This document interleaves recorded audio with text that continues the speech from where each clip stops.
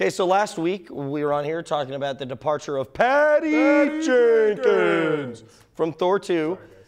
And, you know, I was kind of hoping that this would open the door to let Kenneth Branagh back in to direct it. True. But like I envisioned, they're probably, I thought they were going to go with a different, darker route, and they actually are. They've reportedly gone to 2 different directors from the Game of Thrones, which is something I think is really awesome because it gives it that, you know. You're definitely going to get a darker feel. I mean, that's what they... I mean, it might not be like completely like oh my no, God, scary, this is but I horrible, mean, scary, but a little bit darker than the super that, funny first Thor. With the way the story is going to be at the end of Avengers, it looks like Loki's probably going to be defeated. I would assume, being that it's a movie, you know, that this is everything it's leading up to. And I would, like every trilogy sequel, I would always try to be better than Empire Strikes Back. That's the best sequel ever. It's the best movie out of that entire saga.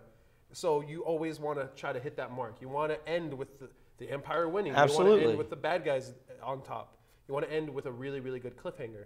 So I think Thor is definitely going to try to take that route. Yeah, I think that'd be so much cooler. I mean, I love Thor. I thought Thor was a great movie, but I'd love to see a little more of a serious Asgard edge. is not going to and just have it end in complete Ragnarok. That would disarray. be awesome. Are you kidding me? In, like Ragnarok starting in like Thor in 3 or whatever, or in Avengers 2, they stop Ragnarok. That'd be awesome. That would be like the coolest thing ever. This is a great idea.